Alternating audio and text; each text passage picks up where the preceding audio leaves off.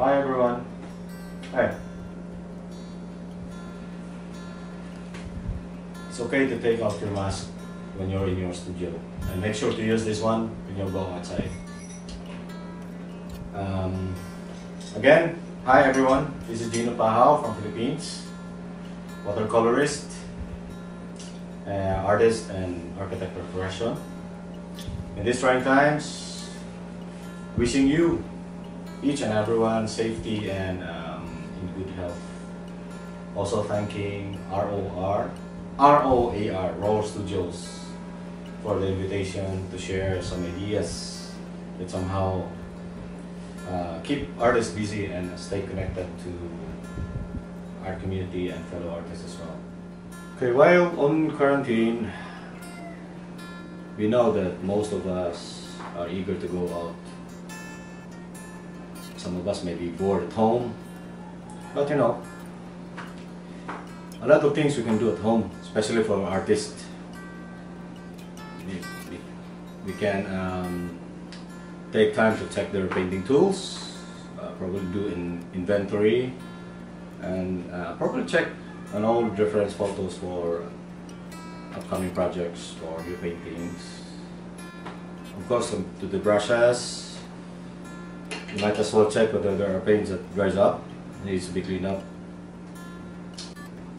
I'm always asked what are the basic essential tools for painting. Maybe we can discuss that one to there.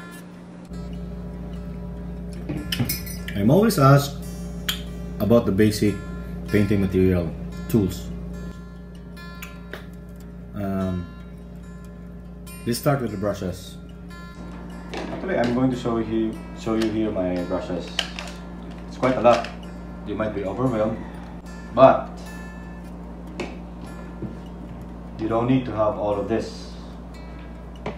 I mean, for for a starter kit, all you have to do is small, medium, and large brush. For a painting that probably as big as this, then you're ready to go. But it can be useful if you have flat brushes for the background, like this. It gives you a clean wash. And then I have also a rigger brush, like this, for lines. You're free to go with the 3 brush. And then if budget permits, then you can upgrade. For the paper, remember, if you're having a commission pieces, try to use the archival materials, archival paper, and also paints. I normally use either cold press or rough for my paintings. I like the texture. The thicker the paper,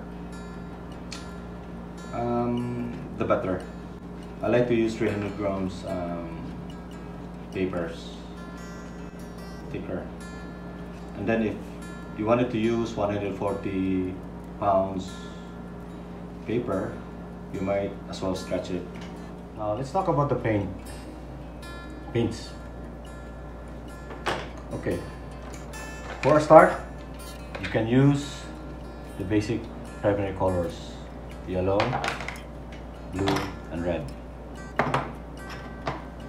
And then these 3 can go for the full spectrum of colors.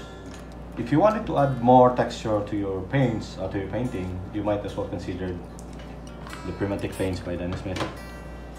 Like if you wanted to paint rust or the texture of the concrete, try to use granulating colors.